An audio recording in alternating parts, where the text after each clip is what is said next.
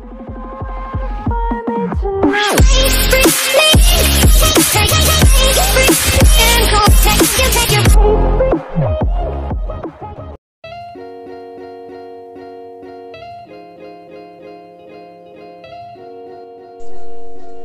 guys, welcome back to our YouTube channel, and for today's video, gagawa tayo ng double exposure effect sa ating picture gamit ang application na Picsart. So guys, if wala pa kayong Picsart, go ahead and open your Google Play Store, or you may just download the application sa below link. Okay, let's get started. Open natin si Picsart. Hit the plus icon below. Go to all photos. Piliin natin yung picture na gusto nating i-edit. Punta tayo sa cutout. Dito guys, i-shade lang natin yung edges ng model natin or yung picture na napili natin. So, just like this.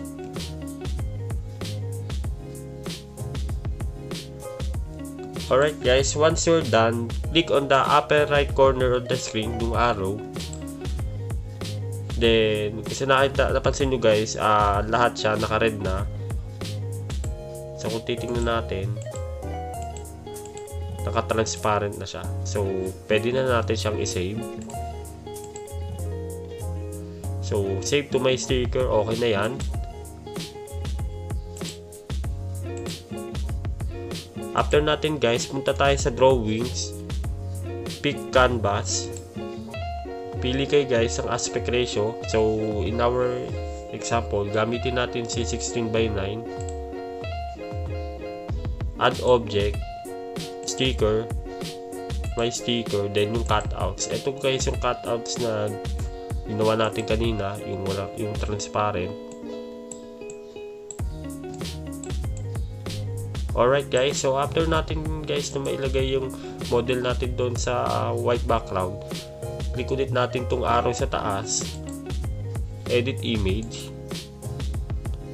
and then go to tools, adjust.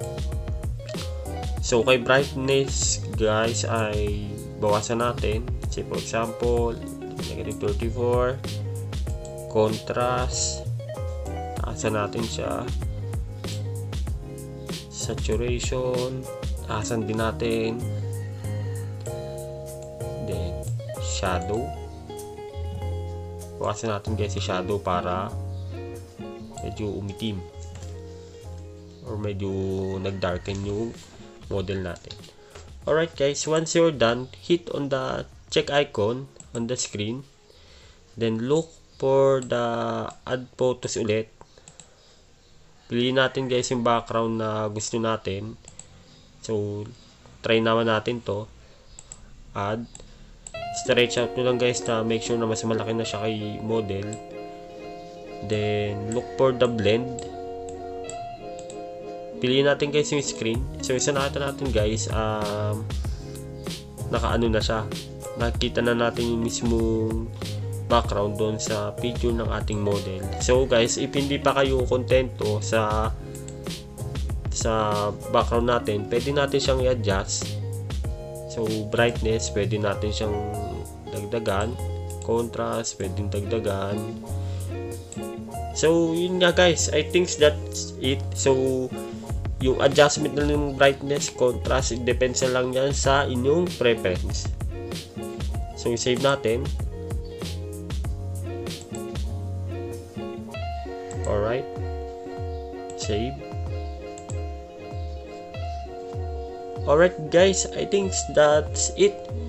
Guys, if nagustuhan niyo po yung video, please don't forget to hit like and subscribe to our YouTube channel para lagi ka pong updated sa ating mga bagong upload. Thank you at magkita po tayo sa susunod na video.